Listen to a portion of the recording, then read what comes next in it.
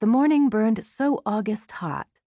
The marsh's moist breath hung the oaks and pines with fog. The palmetto's patches stood unusually quiet except for the low, slow flap of the heron's wings lifting from the lagoon. And then Kaya, only 6 at the time, heard the screen door slap. Standing on the stool, she stopped scrubbing grits from the pod and lowered it into the basin of worn-out suds. No sounds now but her own breathing. Who had left the shack? Not Ma. She never let the door slam. But when Kaya ran to the porch, she saw her mother in a long brown skirt, kick pleats nipping at her ankles, as she walked down the sandy lane in high heels. The stubby-nosed shoes were fake alligator skin, her only going-out pair. Kaya wanted to holler out, but knew not to rouse Pa, so opened the door and stood on the brick-and-board steps. From there she saw the blue train case Ma carried. Usually, with the confidence of a pup, Kaya knew her mother would return with meat wrapped in greasy brown paper or with a chicken, head dangling down. But she never wore the gator heels. Never took a case.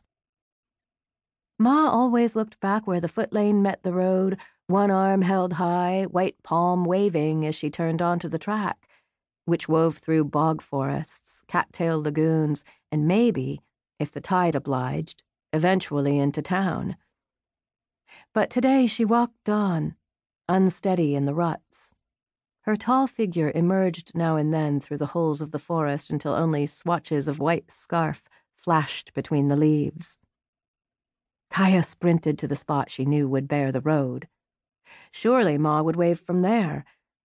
But she arrived only in time to glimpse the blue case, the color so wrong for the woods, as it disappeared. A heaviness, thick as black cotton mud, pushed her chest as she returned to the steps to wait. Kaya was the youngest of 5, the others much older, though later she couldn't recall their ages. They lived with Ma and Pa, squeezed together like penned rabbits, in the rough-cut shack, its screened porch staring big-eyed from under the oaks. Jody, the brother closest to Pa, but still 7 years older, stepped from the house and stood behind her. He had her same dark eyes and black hair, had taught her bird songs, star names, how to steer the boat through sawgrass. "Ma'll be back," he said. "I don't know. She's wearing her gator shoes." "Ma don't leave her kids. It ain't in 'em." "You told me that fox left her babies." "Yeah, but that vixen got her leg all tore up. She'd have starved to death if she'd have tried to feed herself and her kits. She was better off to leave 'em, heal herself up, then welt more when she could raise 'em good. Ma ain't starving. She'll be back." Jody wasn't nearly as sure as he sounded, but said it for Kaya. Her throat tight, she whispered, "But Ma's carrying that blue case like she's going somewheres big." The shack sat back from the palmettos, which sprawled across sand flats to a necklace of green lagoons, and in the distance, all the marsh beyond. Miles of blade grass so tough it grew in salt water, interrupted only by trees so bent they wore the shape of the wind. Oak forests bunched around the other sides of the shack and sheltered the closest lagoon, its surface so rich in life it churned. Salt air and gull song drifted through the trees from the sea. Claiming territory hadn't changed much since the 1500s.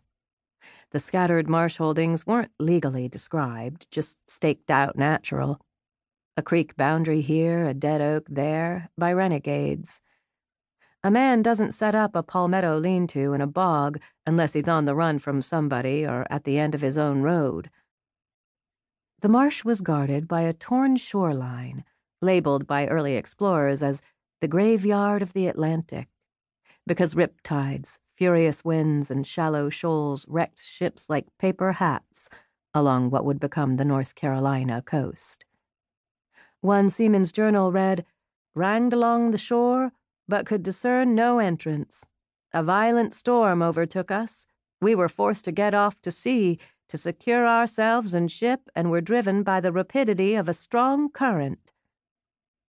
The land being marshy and swamps, we returned towards our ship. Discouragement of all such as should hereafter come into those parts to settle.